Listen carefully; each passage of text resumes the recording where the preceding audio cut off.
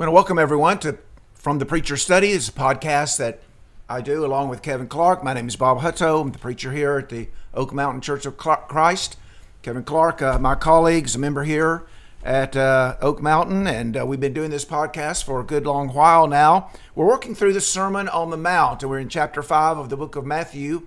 We've worked our way through the Beatitudes sort of one by one. Now we're progressing beyond that, looking at some of the other material in the Sermon on the Mount, some of the greatest teaching, ever done by anyone, actually. And so it's well worth our while, even if we've studied it many times before. It's well worth our time and our effort to go through it again, renew what we've learned before, remind ourselves of what we've learned before, maybe learn some new aspects of it or new ways that it might apply in our lives. And so, again, it's ever new, really, to someone who loves the Scriptures and wants to study and learn as much as they can. And so it's always new. We appreciate people being with us. Hope that if you don't have your Bible with you, at least you're familiar with the passage or listen closely to the things as we discuss them in this episode of From the Preacher's Study. We're glad you're with us. Amen. Kevin, any introductory comments today? Yeah, I love this teaching because of the focus and the emphasis on the heart. And, a lot of times when we talk about morality, we think about behavior and regulating behavior and restricting behavior. But Jesus makes it clear that the focal point for the servant of God is to get the heart right on all of these various issues. Right. And once you get the heart right, then the right conduct will flow from that automatically. So it's really not enough to restrict or regulate actions or behaviors, but get behind what is the root of those actions and behaviors. Get that heart right, and then everything is going to flow. And if you look at several of these things, it really is talking about the heart. Now, there'll be some physical manifestations of the heart, right, and he'll talk about that. But the emphasis is to look within, get the mind right, get the heart right, get the affections right. And once you have that, then in each of these areas, you will demonstrate righteous conduct. And so I think that's pretty powerful. And it's the beginning, really, for a Christian's walk with God, is to examine yourself, see if your heart is right. It really starts with a penitent heart, recognizing that you're in need of a Savior, you're sinful, and you have violated God's will, and you're bound for hell. And so you have that contrition, and then you are made a child of God through obedience, and then you still need to be working on that heart. Really a lifelong endeavor, but that's what's so important in Jesus' kingdom, is getting the heart right with God and your fellow man. That's right. And that leads into what we want to talk about in this study. Right. We're glad to have Jason Reed and Mark Townsend with us. Very much so. They're doing all the technical work behind the scenes, but we sure want to give them credit for the work they do and their families that enable them to come and be with us, and so we appreciate their work. Amen. And so in Matthew chapter 5 and verse 20, Jesus sort of transitions to, I think it's a new section of the Sermon on the, not that it's unrelated to what's gone before, but sort of transitions to a new section. He says, unless your righteousness surpasses that of the scribes and Pharisees, you'll not enter the kingdom of heaven. The scribes were that group of men who copied the law, so they become experts in the law, very knowledgeable of what the law had to say, and so they become advisors and leaders themselves. But let's talk about who the Pharisees were a little bit. The Pharisees are, they're not known in the Old Testament. They don't develop until that time between the book of Malachi and Matthew. But they're a sect of the Jews. Judaism in Jesus' day was divided up into different groups. The Pharisees were one group. You had Sadducees, you had Essenes, and maybe a few others as well. And they had their own interests. They had their own goals and what they thought was important, what they wanted to achieve and accomplish. It's interesting, which one of those groups did Jesus belong to? He didn't belong to any of them, did he? No. And so you could be a Jew and not belong to any of those groups. That's an interesting thought, isn't it? And so can be simply a Christian as well today, can't you? Not be any group other than simply a Christian. But anyway, that's maybe a subject for a different lesson. But anyway, so Jesus says you have to, your righteousness must surpass the righteousness of the scribes and Pharisees. The Pharisees as described in the New Testament, they had some serious problems. Absolutely. Jesus in Matthew 23 describes them as hypocrites. Right. He says in that same chapter, Matthew 23, the beginning of this chapter, whatever they say to you, do, but don't do as they do. Right. Because they say and do not do. They don't practice what they preach. Right. That's part of what made them hypocrites. They bound human tradition as if it were the law of God. It wasn't the law of God. Its origin was with men, but they would bind tradition as if it were the law of God. I've heard and read the tradition was meant to act like a fence around, maybe around a piece of property, fence around the law. Why would you build a fence around your property? To keep what's in the property from getting outside the boundaries of the property, and to keep what you don't want inside out. And so the tradition may be a good motive to keep people from getting outside the bounds of the law, but the traditions of men are not to be equated and given the same strength and authority as the law of God. We need to recognize that as well. Amen. They made void the law of God by their tradition. In Luke, Luke says that they were lovers of money. And Luke 16, verse 14, they were self-righteous. Luke 18 and verse 9, they rejected God's purpose for them in not being baptized according to John's baptism. And so by refusing that, they rejected God's purpose for them. They seem to be more concerned about externals, the appearance of being righteous and so forth, and the measurable. What I mean by that, you remember the story of the two men that went down to pray, one a publican, one a Pharisee. And the Pharisee seems interested in, I fast twice a week. I give a tenth, I give tithe. I'm able to measure that. And so in their minds, it seems that instead of righteousness being a matter of the heart, which is immeasurable, they're interested in what you can measure and externals. Sometimes people might suggest that the Pharisees were really strict about keeping the law. Not really. Jesus says, now you'll set aside the law of God to keep your tradition. They were strict about keeping the traditions. But not quite so meticulous in their keeping the law. And so they're sort of the foils in the story, aren't they? That Jesus kind of reacts to them, and he teaches in opposition to them in the Gospels. Paul refers to them in Acts 26, verse 5 as the strictest sect of the Jews. So we have to ask ourselves, can we become like the Pharisees? Could we become like them, where we bind our tradition as if it were the law of God? We're lovers of money, or more interested in externals than developing the heart, that we become hypocrites and say and do not practice what we teach. That's possible, isn't it? It's absolutely possible. In fact, I think it's one of the reasons why in 1 Timothy 4:16, Paul encourages Timothy, a young preacher. He says, take heed unto yourself and unto the doctrine, for in doing this you will save both yourself and those who hear you. He makes that connection between the teaching and how you live. If there's not a consistency there, you lose credibility. And certainly the Pharisees had lost a lot of credibility with righteous people who could see that difference, and Jesus pointed that out. Now, I will say one small redeeming thing for them is that we remember the Apostle Paul was a Pharisee. Yeah, that's right. He was obviously he was a good person in terms of his sincerity, sincerely wrong until he encountered the gospel and obeyed. But that may be one highlight for the Pharisees, but you're right, in general, Jesus had some very harsh things. I think there are probably others as well. Nicodemus was a Pharisee. That's he came to Jesus by night, and he had some interest in learning about Jesus, and we read about Nicodemus in a positive way into the book of John as well. And so we're painting with a broad brush. I'm sure there were exceptions to the description that we've pulled out here. But Jesus says our righteousness must exceed must exceed the righteousness of the scribes and Pharisees. And then I think what he does is he gives us some illustrations. Let me show you what I mean by that. He addresses 6 different ideas or topics, introduces each one of them with a statement like, you've heard that it was said, or something like that. Sometimes in that he might quote the law. Sometimes he might just quote a kind of a commonly held position on the law. maybe tradition or something like that. But this is what people have been saying. But this is what I say to you. Right. And so he makes that contrast. At the end of the Sermon on the Mount in chapter 7, you remember the people that heard him were impressed because he taught as one who had authority and not as the scribes. And you see that authority in these statements. This is what you have heard. Right. This is what I say to you. Now, that's an audacious statement, really, when you think about it.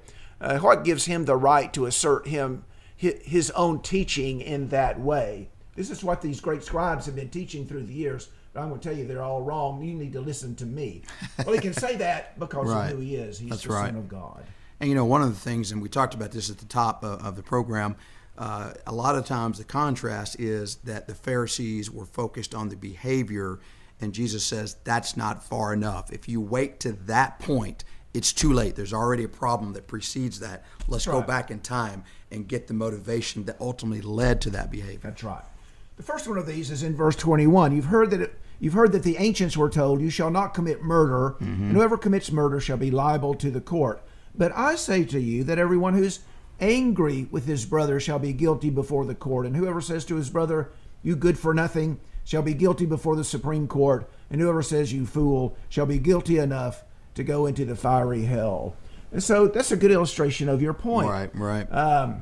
It's not enough to just to stop short of murder. If you're going to exceed the righteousness of the Pharisees, you must control the emotion that produces murder as well. And so controlling your anger and controlling those emotions, or controlling the heart would be another way of saying that, controlling the heart. And that's what Jesus is aiming at, and that's what surpasses the righteousness of the scribes and Pharisees. Amen. We've talked about anger before, but you can see the problem with anger in this particular passage. What are some of the things in the passage that result from inappropriate anger? Well, he talks about you could be in danger of the judgment, you could be in danger of the council, and then ultimately you could be in danger of hellfire, eternal damnation. And so it seems like there's a ratcheting up of the penalties for letting your anger go uncontrolled. Right. Anger produces insult. You fool, you good for nothing. Right. And it's not that Jesus is prohibiting specific words and allowing other insulting words. Right. He's just saying you need to control your anger so that it doesn't break out into other things as well, insulting and then committing murder and so forth. And so if you want to control your speech, control your heart. That's right. Work on your heart. And then if we get our heart right, if we're pure in heart and so forth, like we looked at in the Beatitudes, then, as you said earlier in our study, the behavior will follow naturally. And the other thing I think is interesting, at least in the very beginning, he focuses on your brother. So there's this relationship of having brothers and how brothers should be. They should be at peace. They should be trying to resolve disputes. We're going to see in a little bit, it's so important that brethren dwell in unity, that it really is kind of astounding what he says, how important that is. And he'll talk later about the adversary, which I think is a different relationship than necessarily being your brother.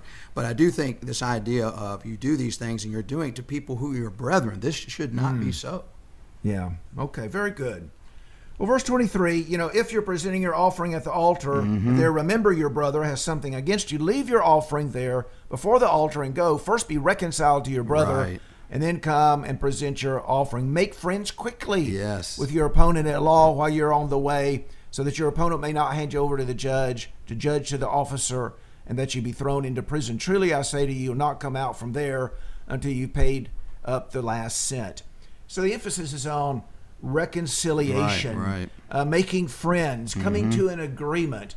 And so we're not overcome by anger or resentment, but we want to be, as he says earlier, peacemakers. And we want to reconcile. And otherwise, he says, you're going to pay the full price. That's right. You're going to be judged, and you're going to pay the full price. Something that stands out to me, and we were talking about the importance, he talks about if you bring your gift to the altar, obviously for the purpose of worshiping.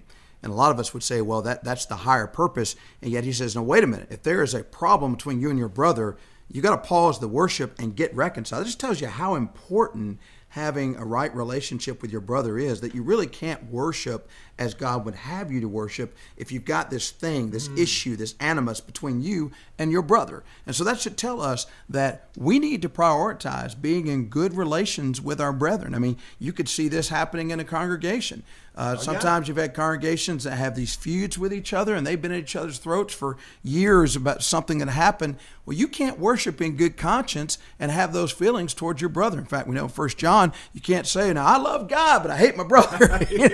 You've got, I mean, that's the child of God. If you love God, you must also love his children. And so I just think there's a great emphasis here, as you said, on reconciliation. First be reconciled to your brother. Right. Then you can worship in good conscience. I don't know where I came across it, but years ago, came across a comment somewhere. You can't be right with God until you're right with your brother. That's right. So that's what this passage is teaching here. And notice that in verse 23, you remember your brother has something against you. Yeah, right. And so it might be that we would think, well, he's got the problem with me. He needs to come to me. Right. No, or Jesus says, you go to him. That's right. Later on, Matthew chapter 18. Exactly. So it's almost as if they meet in the middle. That's right. But they're in Matthew 18 and in this passage, both of those people are trying their best to resolve the issue. Right. And that's a heart matter, isn't it? It's not harboring resentment or bitterness or making demands of others. Right. I want to do whatever I can to work this problem out with my brother so that I can worship God with a clear conscience, and worship God effectively without this barrier between us. And in taking those two passages together, I love that because, as you said, you can never sit on the sidelines knowing there's something wrong between you and your brother and say, well, it's his responsibility. Because here he's saying, okay, if you know your brother has something against you, you got to go to him. In Matthew 18, if your brother sinned against you, you still have to go to him. So wherever you are along the spectrum, you have an affirmative obligation to try to make things right. It won't always work. In Matthew 18, it contemplates the possibility that even after you going and taking a couple witnesses and telling the church, it could be that the person is so unrepentant that the elders have to withdraw from him. But at least you've done your part to try to resolve the problem. That's right. That's right. So if we find ourselves in that situation, we kind of have to work up our courage sometimes. We might have to swallow our pride and just say, look, let's see what we can do to work this out, even if it means I admit, yes, I was in the wrong, or I have to make some concessions. Right. And so we do everything we can, Romans 12, to be at peace at all men. As much as in you life, be it. And it doesn't always work out. Right. Sometimes there will be issues that remain. Right. But we don't want those issues to remain because I have failed to make every effort I can to reconcile them. Amen. Amen. And so we need to control our anger. We need to have an attitude of reconciliation and resolving conflict, being peacemaker, as Jesus says earlier in the chapter. And that gets us started in developing a righteousness that exceeds that of the Pharisees and the scribes. Amen. Appreciate you being with us today. Hope we've said some things that will make us think about ourselves, and if we need to make some changes and adjustments in our thinking and our lives, maybe this will help start us on that way. Amen. Kevin, you want to lead us in prayer? Yeah, sure. Let's bow our heads. Gracious Heavenly Father, we thank you so very much for this opportunity to study your word. We always enjoy sitting at your feet and hearing what you have to say. We especially appreciate the teaching that Jesus gave, the Sermon on the Mount, so much of which addresses our hearts and how we should think and how we should relate to you and relate to our fellow man. This particular study, we focused on the idea of exceeding the righteousness of the scribes and the Pharisees as Jesus instructed us to do, and we look specifically in the area of murder and anger and relations with our brethren. Please help us to look within ourselves and examine our relationship with others. And do we have relations with our brethren that are not right, that are not what they should be? And if we find that that's the case, let us have the courage and subordinate the pride to reach out to those individuals and do what we can to make things right. It's just not acceptable to allow weeks and months and years, in some cases decades, to go on with this rift between us and our brothers and sisters in Christ. It's too important for us to be in a right relationship. And as you indicated here, it affects our worship of you, our relationship with you. So that is the worst aspect of it, is we're not right with the children of God. We cannot be right with you. And so give us the encourage and the value of the relationship to reach out to those that either we've wronged or they've wronged us. Go to them in a spirit of humility, not being caught up in the anger that would result in calling somebody you fool or saying raka or anything of that nature, but using wisdom, being mindful of the admonition in Proverbs 15:1, a soft answer turns away wrath. See if there's a way that we can get to the heart of the problem and solve it. So many times we find that there are misunderstandings behind those. Maybe we considered a comment that was made to mean one thing and they meant something else. But whatever it is, Lord, please let us have the mind of being a peacemaker, a mind of reconciliation, a mind of trying to live peaceably with all men to the best of our ability. We ask you to continue to bless us as we read and study your word. Give us a heart that wants to know more about your will, explores your will. We thank you for this medium we have to touch so many hearts, so many minds, not only in this city, in this state, in this country, but around the world. We're thankful for those who have tuned in, who are attentive to these things, who value these things, who treasure these things, who take the time to think through these. And we're so very thankful for those who so often, if they're in our social sphere, will give us some words of encouragement. We appreciate that. And that gives us yet another reason to continue to do this work. We hope that good has been done because the word has been exalted, and we hope that you've been glorified, Father, in this effort. In Christ's holy name we pray. Amen.